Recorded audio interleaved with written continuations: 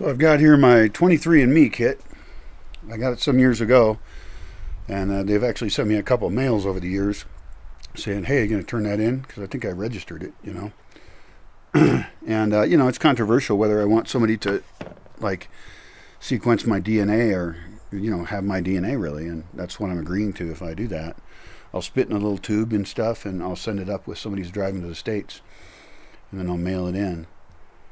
And I'll tell you my reasoning and why I'm probably going to do it, even though for all these years I haven't done it. First off, I don't want anybody else having my information. You know, that's my personal information as much as anything can be.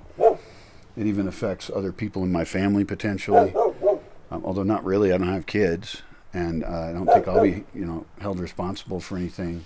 My family would be held responsible for anything I do. I don't commit crimes that leave DNA around or anything.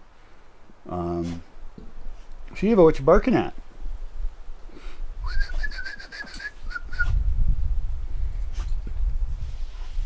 On the other hand, I'll learn a lot about myself. I'll learn about my own code because my code is trapped in my body, and they can actually liberate information. They can tell me more about who I am, and I'm an odd guy, so that would be interesting to know about. And then also, I don't know if I care if I have relatives, you know, vaguely nearby or something, or you know, familial and stuff.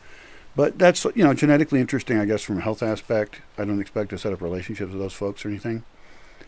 I don't think there's some big nefarious plan, although any information that authorities have will, of course, be used against you.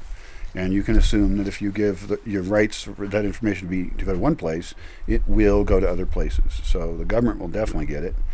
But what can they really do to hurt me, you know? I don't have any insurance, and I probably never will. And so it's not like they're going to turn me down for insurance because it's something on my genetic report. I don't know if they do that or not, but I think it's time to do it. I've thought about it a lot, and the value of what I might learn is greater than the risks, you know, of participating in what could be a nefarious system. So that's where I'm at. I think the decision is I'm gonna spit in this little tube, and then I'm gonna send it to the United States and have the authorities know my secret DNA code. Oh no. Uh-oh.